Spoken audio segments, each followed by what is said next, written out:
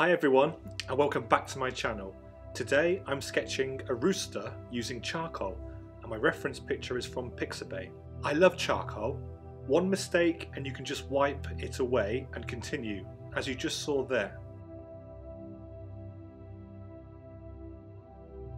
And there.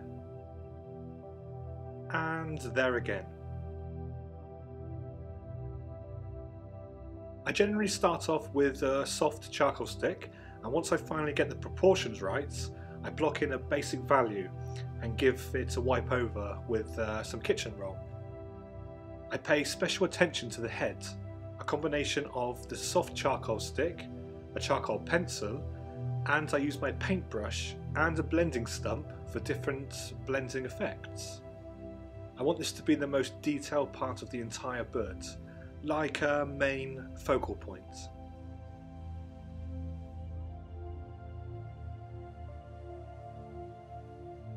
I pick out some detail with the charcoal pencil and start to build up my values using the soft charcoal stick. When it comes to drawing and painting, I rarely stay in one area and gradually move on to the next area. I kind of work on the artwork like a controlled madman.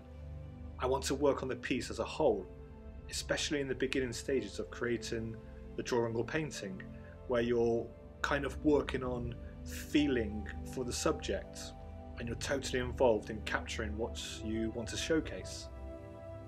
I use my blending stumps quite a lot to draw with. It gives me that mid-tone to play around with, and I can reload it with charcoal by rubbing the nib gently on a really dark part of the drawing and almost kind of paint with it. Drawing with charcoal really gives you an advantage when you want to paint. For example, it teaches you the importance of values. I'm constantly squinting my eyes to understand where my darkest darks go, as well as my mid-tones and highlights. I'm also trying not to overwork this. It is a sketch after all.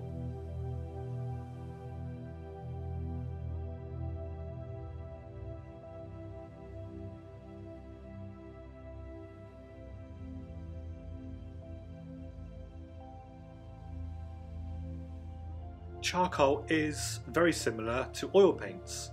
In a way, I mean, they both have some similar principles. You're able to move and adjust elements where needed, and you can blend the medium quite easily using a variety of objects, same as I would do in an oil painting.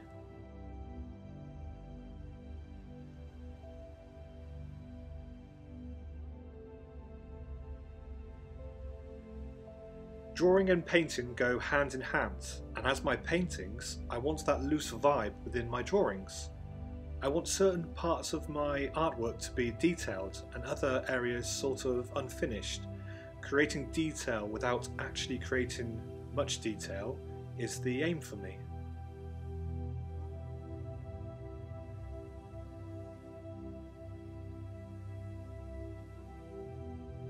I love these sketching exercises. This one took me about 2.5 hours, and it was an absolute joy to draw, and I'm already looking forward to the next one. Thanks a lot everyone, I hope you enjoyed it. Don't forget to subscribe to my channel and hit that little bell to be notified for when I upload my next video. Have a great day and take care for now.